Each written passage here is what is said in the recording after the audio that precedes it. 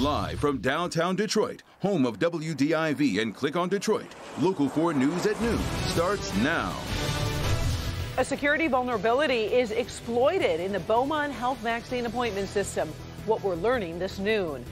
Plus, COVID crisis, a dire new warning on the new fast-spreading strains of the coronavirus. Why we could be seeing a serious spring surge. But first, it is a big day for local restaurants. They can reopen for indoor dining, but there will be some changes. Good afternoon, everybody. I'm Karen Drew. Those changes top our news here at noon.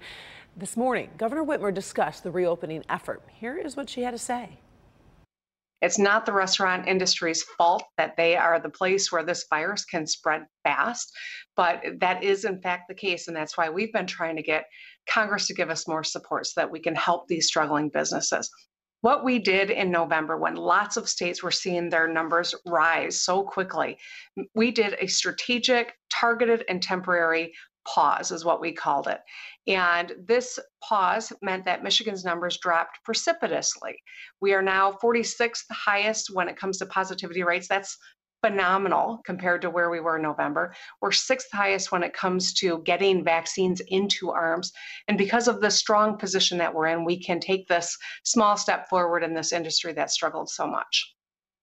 All right, so let's send it out to Sean Lay, who is live this afternoon with a closer look at how businesses are preparing for the big reopen and some of the challenges they still face, Sean. Big challenges, but so much excitement. You can feel the buzz right here in this restaurant, Lily's Seafood, right here on Washington in Royal Oak. You've got staff here working, excited to be here. The doors just opened at noon. Right away, one customer came in wanting to come in. Restaurants, as you know, listen, trying to hold on and be so creative, but today truly is a big day. One block of Washington Avenue in Royal Oak shows you just how restaurant owners have worked to try just about everything to stay afloat during the state's COVID-19 shutdown. Tents, outdoor dining, greenhouse dining, creative ways to try to stay in business. But today, the state is allowing restaurants to reopen only if they follow strict rules the state believes will help limit the spread of COVID-19. Liz Morton runs Lily's Seafood in Royal Oak. Now at noon, they are open for limited indoor dining. We're so excited. The employees are excited.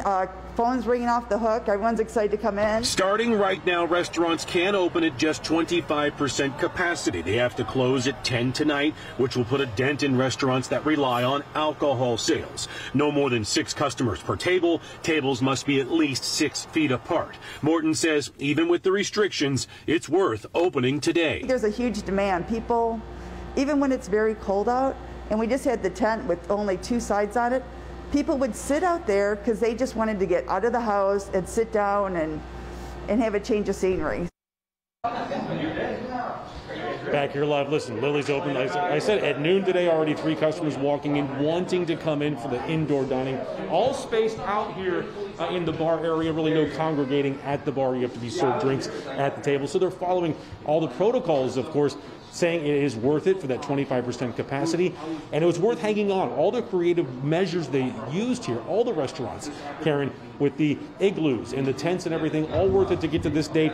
Also, we just did an interview with the Restaurant Association head. He says today is a big day. They're hoping it means they can go up from 25% to 50% and so on if everything works out just the way they're hoping to. Back to you. Some very happy people this afternoon, that is right. All right, thank you, Sean. Let's turn our attention to another reopening plan. The Detroit Public Schools Community District will begin transitioning back to in-person learning by reopening its learning centers on February 24th. Now, however, the decision is contingent on the city's positive infection rate remaining at the current level of 5% or less.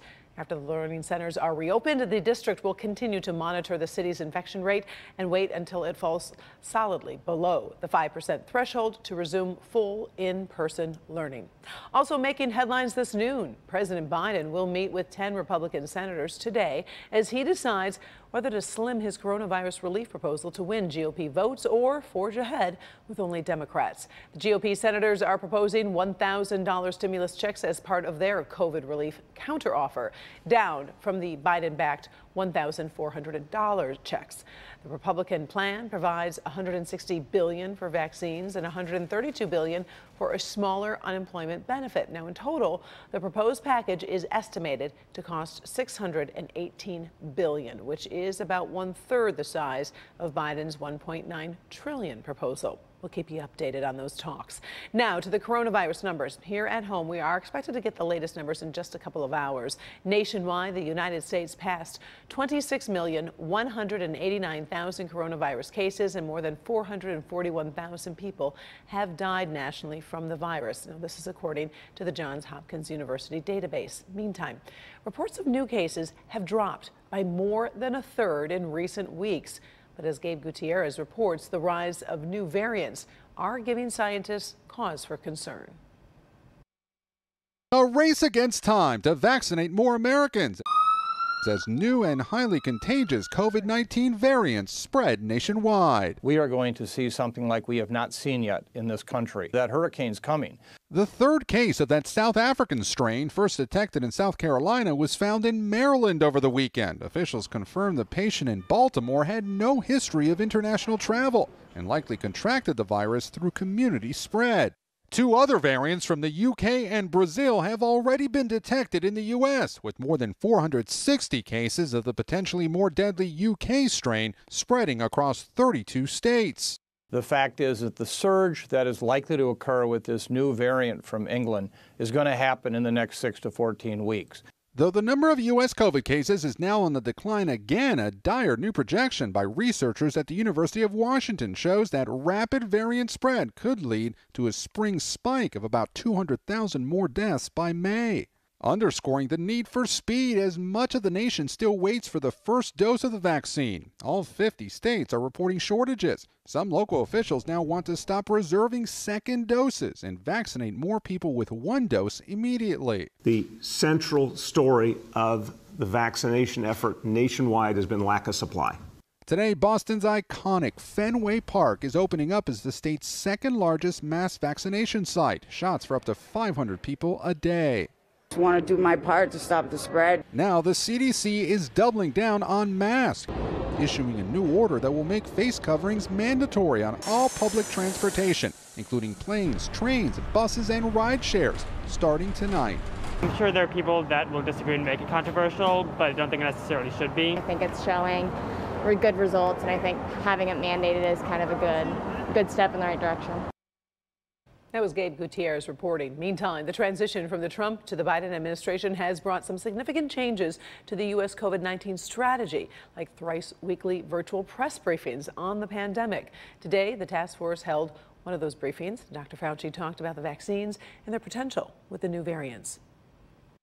But we do know that antigenic variation does have clinical consequences, because when you looked at the South African isolates, namely the 351, that one had a multifold diminution in the efficacy of antibodies induced by various vaccines that are in use now. But it was still within the cushion level of providing some protection. Now, experts are particularly alarmed by the South Africa variant because of its potential to actually escape protection from the current vaccines, meaning vaccines might not stop people from getting infected with COVID-19. Dr. Fauci did address the good news, however, by reiterating that the vaccines do provide some level of protection from serious illness and death. Here at home, a security vulnerability is exploited in the Beaumont Health vaccine appointment system. And as Nick Monticelli reports, some people were actually able to jump the line.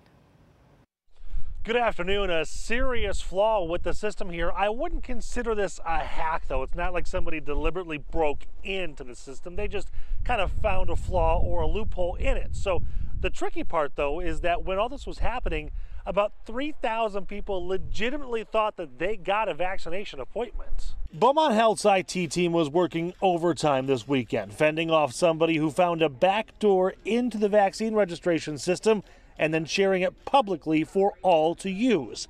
But those using it likely did not know it was unauthorized. About 2,700 people thought they legitimately scored a vaccination appointment. Now all of those appointments have been canceled. In a statement, a senior VP at Beaumont said These appointments violate the ethical distribution framework Beaumont created based upon the state of Michigan's mandatory vaccine guidelines. We regret 2,700 people in our community became victims of this unfortunate incident. Beaumont also adds this did not compromise anybody's personal medical records. It simply allowed people to cut in line for vaccine appointments.